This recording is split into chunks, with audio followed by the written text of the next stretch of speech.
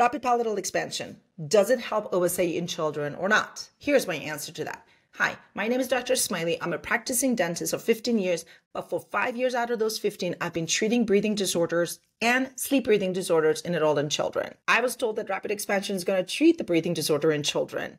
And guess what? A Brazilian study by otolaryngology here I'm referencing, they did a retrospective umbrella study and they showed that 5 out of the 7 studies cannot conclusively determine that OSA or obstructive sleep apnea was treated in children with rapid expansion. And I can tell you why. The reason is because when we were expanding the palate, we're basically cranking open the palate, which is the roof of the mouth.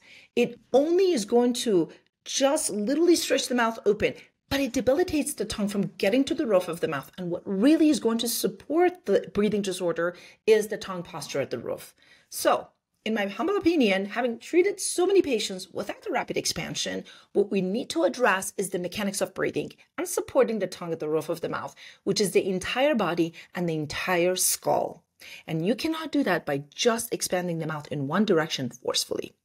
We could do that surgically, but I can tell you, I've treated a lot of people later on in life when they had rapid expansion as a child, that I'm still treating them for OSA when they're in their 30s and 40s and 50s. So I agree with the outcome of this paper. However, I know there's a better way to treat OSA in children is by properly treating their breathing disorder. And it is not just the size of their palate, it's just one other symptom of it.